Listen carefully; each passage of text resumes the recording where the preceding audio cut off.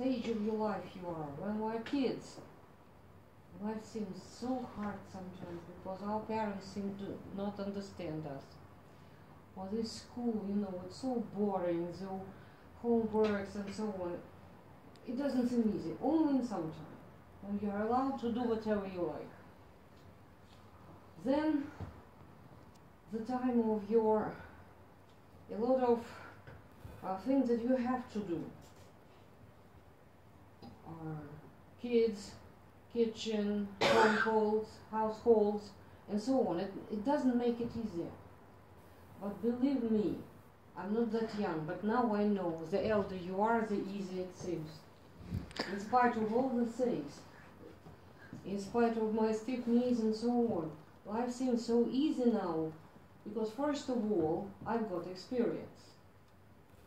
Experience of how to avoid unpleasant things in this life, how to see good in people, not bad, how to have this peaceful mind.